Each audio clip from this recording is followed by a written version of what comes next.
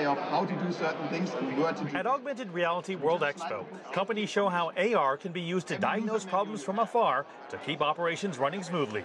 And can start annotating even if I don't point at that location anymore. So he basically said, you know what, take this around, do it, done, and it's back up and running.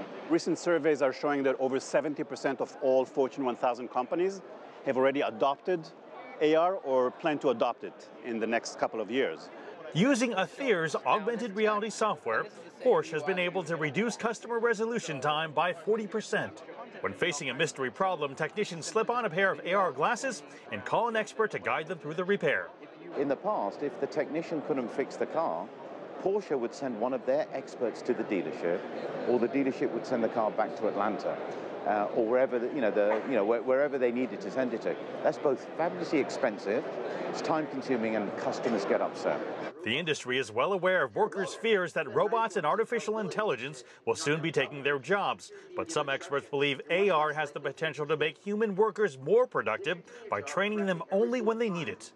If we can literally teach you what you're doing, give you a quick refresher before you do your job, or while you're doing your job, instruct you what you're supposed to do, that's going to be much more cost effective than spending weeks or years doing repetition. At Augmented World Expo, there's even an eyewear museum filled with spectacles of AR and VR history. While a few of the products are still being tinkered with, the vast majority never hit the market and were discontinued. While AR glasses have made inroads in enterprise, companies are still having trouble finding the right fit for ordinary consumers. Yeah, that's what they're seeing. Beijing's Nreal is hoping to bridge that gap by announcing its $500 mixed reality glasses will hit the market in limited quantities this year and the mass market next year. You can check your mail, play games, and watch videos anywhere.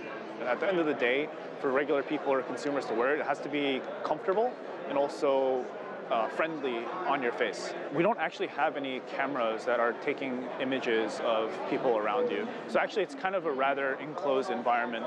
Augmented World Expo's co-founder believes eyewear of the future should not rely on capturing and selling personal data. I'm talking about the idea of collecting the knowledge across many, many people, and that knowledge actually is very valuable. So you can use that to sell it to other people as a service, and I think it could be much more valuable than what advertising is doing today. While pioneering specs like the original Google Glass failed for being too invasive, the success of the next generation of AR may hinge on not only reinventing design, but business models as well. Mark New, CGTN, Santa Clara, California.